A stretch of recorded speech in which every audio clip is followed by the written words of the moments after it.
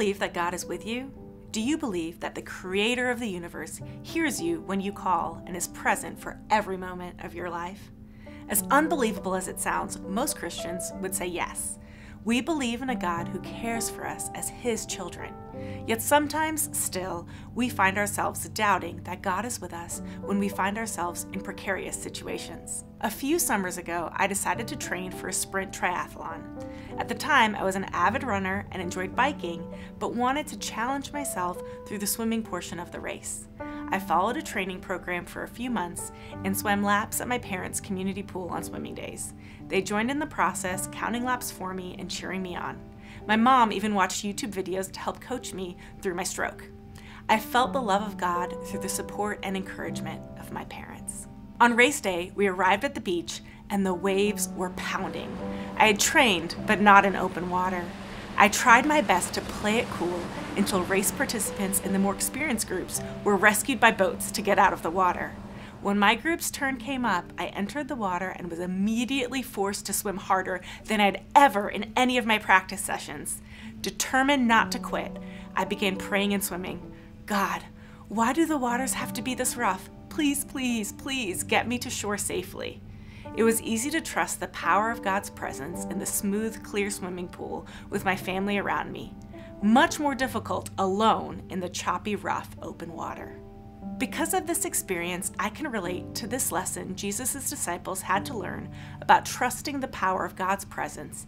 In Mark 4:35-41, we read, "That day, when evening came, he said to his disciples, 'Let us go over to the other side.' Leaving the crowd behind, they took him along just as he was in the boat. There were also other boats with him. A furious squall came up and the waves broke over the boat, so that it was nearly swamped. Jesus was in the stern, sleeping on a cushion. The disciples woke him and said to him, 'Teacher, don't you care if we drown?'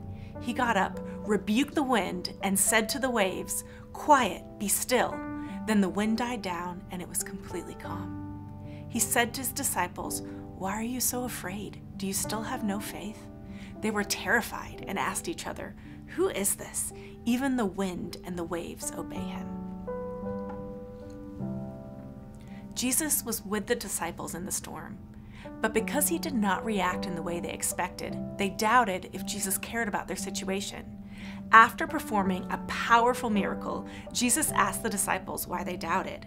Since Jesus was the one who told them to sail to the other side of the sea, and he was with them, they should have trusted in him. They should have rested in the power of his presence. We can often act like the disciples if we are in a trial and God does not react the way we expect. It is easy for us to doubt his care for us. At times like this, we should remember that God is with us and there is a power in his presence. In a moment, God can speak a word and change everything. His power is supreme, and even the forces of nature must obey him. This does not mean that we will not suffer. Rather, it means that God will be with us even when we suffer, and he has the power to bring us through any storm. In case you're wondering, God did not calm the waves during my race, but he calmed me with the peace of his presence, and he brought me back to shore. I'm Michelle Fleming, speaking of life. Thanks for watching this episode of Speaking of Life. We hope you enjoyed it. We'd love to connect with you. Here are a couple of ways. Subscribe to our newsletter, GCI Update, and like us on Facebook. And if you'd like more resources from GCI, check out our website. Thanks again for watching. See you next week.